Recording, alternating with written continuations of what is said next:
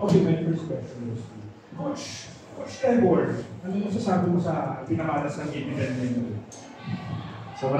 Sobrang maayos yung shot ko nila, pero may mga messy lang. Pero kaya pa naman din ayusin. Pero sobrang lakas ng mga player ko talaga ngayon.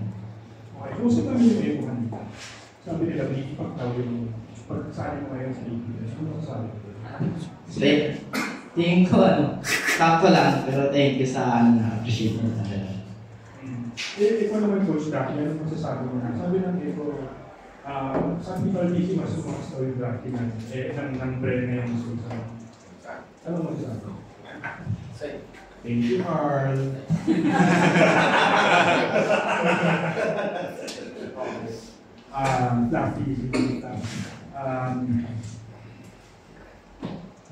First time ninyong matalo ngayong season. Ng isang game. Ano masasabi mo sa nilaro ng ano po, pinagandaan po talaga din nila kami sa drafting para alam na namin na pinagandaan nila kami.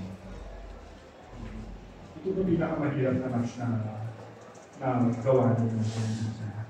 Opo, para sa akin saktong hirap lang na may halong saya eh. Sobrang saya kasi sobrang ganda ng laban. Sobrang cute. Basta yung match. Anong masasabi mo sa nagkulang ang Echo ngayon ba rin? Siguro sa katalo lang sa ito. Kasi kita-kita naman na sa laro namin. Ang tayo talaga macro, pero hindi ka talo siguro sa akin.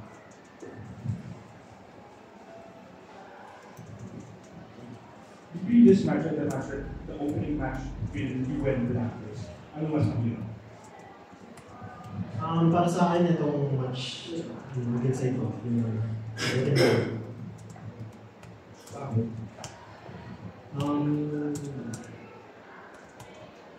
sobrang lakas din sa early. Ganun yung lineup namin lagi, yung baseline namin, yung parang early game centric kami. Tapos nasasabayan lang kami ng early game. Tapos ayun, natalo kami ng isang game sa MPS. Next question, guys. Carlos. Next question.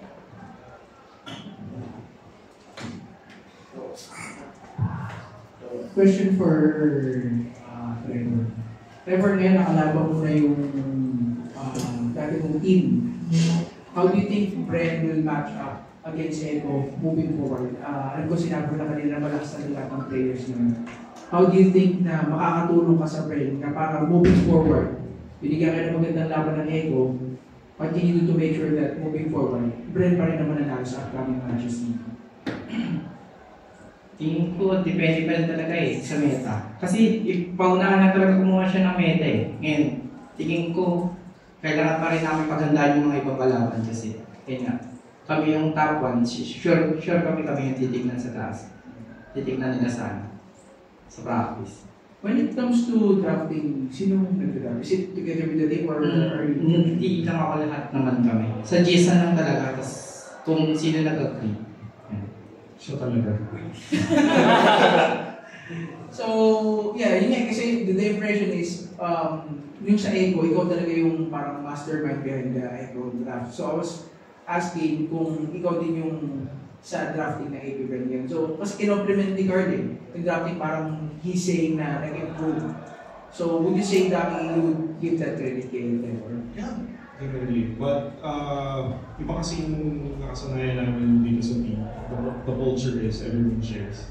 So, when it comes to this stage, when it comes to drafting, everyone's focused on the heroes that will synergize with everything else. So everyone actually shares. I think ang main difference namin is that halimbawa, tigtigan like a few seconds left and hindi pa rin sa mga pag-decide. What I told the team is that ako na lang mag-final decision. Kung sisihan, saan lang yung gusto na nangyari. So if they're really confused with what to pick or what to ban or whatever, they just have to listen to me. So I'm willing to take all the blame on. Last year, nagkalimawa kay ang Bren. Then, nalo kayo ng last season. nakuha niyo yung M5, ang mother titles na nakuha niyo. And ngayon, Trevor has arrived. Ikaw na magsabi siguro, Coach Daki, of how big of an impact, how big of a help he is right now sa current lineup natin. And do you think he can help you get not just, back-to-back MPL titles, maybe looking as, as far forward as yung M6 siguro. Thank you. With the addition of Trabay, I personally feel magiging malaking factor for when it comes to technical or the tactical aspect of our preparation for the upcoming tournaments. Kasi alam naman natin na championship caliber si Bren, a tactician. So I'm seeing a lot of potential, but I'm also seeing areas na pwede niya improve as well as myself sa team. So I'm positive that along the way we'll develop a better synergy kasi siyempre bago lang sa team. Coach Daki, last time na na-post kita, sabi mo you live for moments like this na nakakaharap niyo agad yung ibang powerhouse teams early on. And after a game like this against this type of opponent din, ano lang yung general assessment mo where you're right now based on yung laruan mo? I think there are still a lot of things that we can improve on. Decision making is one. And another way that I'm actually looking at is probably improving the drafting. So what you see in the stage, how we do the drafting is basically a result of preparation and all the things that we talk about. But sa scrimmages kasi it's totally different. So yun, kailangan natin siya. Thanks.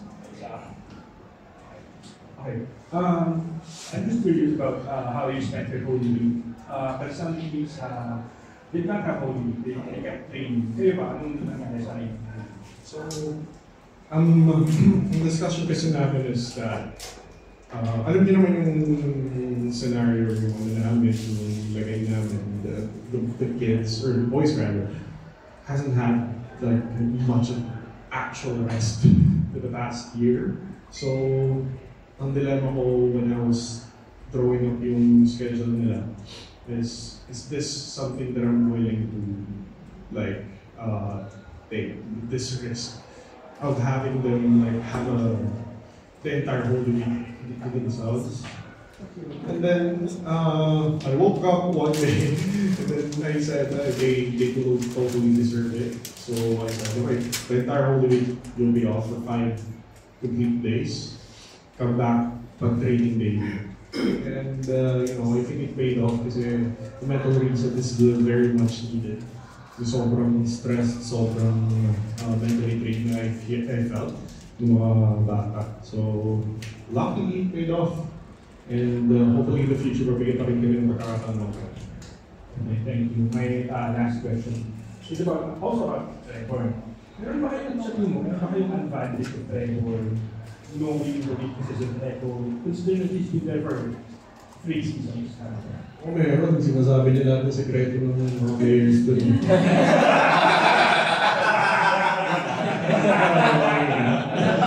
Ang bihulog din ako.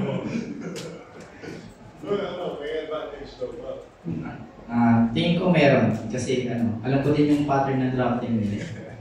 Kaya yun, kanina, yung 3 games namin. Kaya nagdragon sila, alam ko ibaba nila yung Harit. Kaya yun, pick na lang namin kaagad. Kasi automatic ibaba talaga nila yun. Kasi si Daki may notebook. Pero kayo mga notebook. Wala. May memory lang sa buta.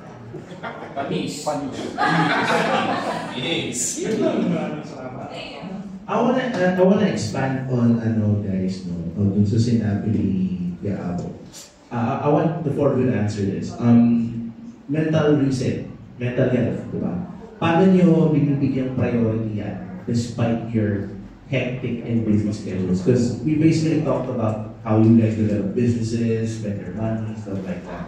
So parang, I wanna ask you, how do you rest mentally? And that goes for all of you. Ako na yung sasagot muna. So this is basically my job. It's actually a scheduling thing. For amateurs or for players that are outsiders looking in, and then malamang naglalaro sila for like 16, 24 hours.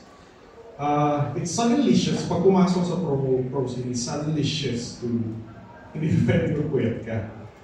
It has to be limited to like 8 hours. And then you rest. Hindi ka pwedeng, hindi magandang mindset yung, maglaro kayo for 16 hours. That's crazy, I think. So it's a matter of scheduling for me, at least from my perspective as the head coach. It's one of the key points, and as much as possible, kung meron kami mga pangalang araw, I give them away to sa mga bata so they can actually feel the life outside of MLB. And if you and then top and then coach them, same question. Hindi ko maganda yung talent natin. Piling ko hindi naman kami na exhaust kasi masaya kami sa ginagawa namin, tapos sobrang healthy ng environment namin. So, ayun, kahit sunod-sunod yung tournament, wala naman talo. Basta masaya kami rin na magkakasama kami. Hindi naman masasabi na napapagod yung mga Kagaya pa ng sinabi ni Kuya Q, ganun din po yung gusto kong sabihin, tas kapag kunwari day off, parang nanonood lang ako ng mga movies pang-relieve sa sarili ko, sa stress, tas nagbabatak pa rin ako, nag-rank game ako, nagla-live ako, nag-interact ako with the fans, tapos lagi kong kinakalaw yung mga friends ko, nag-enjoy kami. Kaya para sa akin, never na yung mental health ko na apektuhan. Kasi sobrang saya ko sa ginagawa ko. Para sa akin, based na experience sa Bren, sobrang chill lang talaga sa namin, practice namin. Hindi kami na-stress, hindi kami kahit natatalo kami sa screen, chill lang talaga yung team. Hindi kami talaga na-extra sa mga Pero siguro as a follow-up parang yung sinasabing lang, what do you do? Like, on your days off? Tulog, pakain, or like totally mind off ML ba? Or kagaya ni Flam na RG pa din, laro pa din, ito na mangyari? Sa akin hindi ako nag-ML. Nanonood lang kami ng partner ko ng mga movies, tapos kumakain minsan sa labas, tapos naglalaro yung ibang games. Tapos ako, di ako makapagpuyat kapag may practice kami, kaya doon ako nagpupuyat pag di. Ako mabawi. Coach, just to add to what you said, they actually encourage you not to really touch the game. Kapag actually sinasabi ko sa please huwag kayo maglaro. Kasi I kind of have this parang good feeling kapag medyo stressed out na sila. Hindi man nila mahal yung sarili nila. I think it shows physically. I also encourage yung mga bata, we build a culture na talagang we engage in physical activities. So, as you guys were aware, back when we were in the Bren sports rather, talagang we give heavy emphasis on physical health. And up until this point, may pagpupunta kayo sa bootcamp natin para kami tindahan ng protein. And I think it showed yung nasa Kazan kayo grabe yung certain matches ay nabigyan ko yun. Yun lang po, maraming salamat. Pwede ba last question na? Go. Okay, Trevor. It's about what you said. Kasi alam ko nung nasa Echo, ganun din yung kultura ng yun, di ba? Na kailangan araw-araw may basketball, merong movie night. Ano yung pagkakaiba ngayon ng Bren sa Echo? In terms of that? Tingin ko yung pagkakaiba, ganun din naman. Kaso yung namin, yung parang banding namin, nag-gym sila, tapos basketball din. Kasi may court din kami doon na half court. Tapos tamang laro lang ng mga card games, gano'n. So, parang pareho lang, no? Yung balance ng work-life balance. Parehas lang.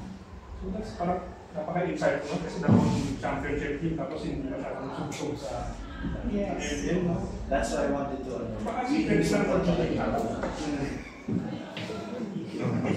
Full time balance. Ako mo start. Balance lang, balance. Balance. Thank you po.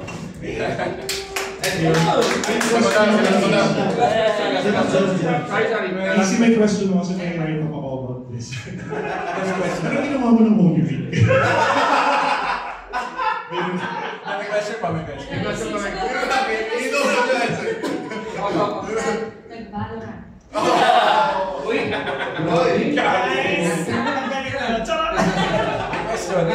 Question, sorry. Doon sa tatlong mas matagal ng players ng Red. Actually, kay Coach Trevor pa rin. It's been that trend na pag nag-world champion, medyo nag-decline yung performance. You've experienced that for first hand, M2, M3, M4. Lahat sila. Hindi man todo nose dive, pero makikita mo, mararamdam ng mga tao. Pero in your case, medyo nag-break yung stigma. I don't want to jinx it. Pero, what changed? Bakit okay pa rin yan? Coach Trev. Yung dumating siya. Kasi nung pagka-import champion nila, nag-champion na sila ng sumunod sa MPL. So, maybe, siguro, champion niya yun. Yung pala. Eh, sabihin natin.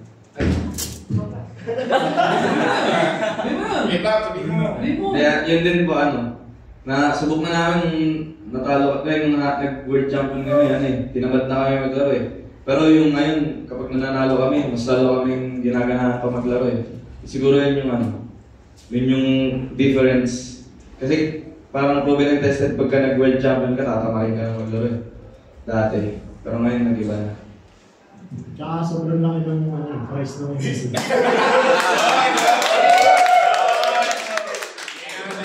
Sino ba naman namin PCC ba? MSC. 1M USD. 1M USD. Champion. Hindi ba 3? 1 lang. 1 lang. Vice for your 1M lang. 3M. Ano na bagay? 1M. For champion. Games of the Hindi, stop. Sana sa mga tournaments, pwede na. 3 million yung prize pool. Sa grand finals. Kung gusto mo 3 million sa inyo lahat, kakalapanin mo ulit yung lahat ng teams. Tapos sa amin yung just an idea.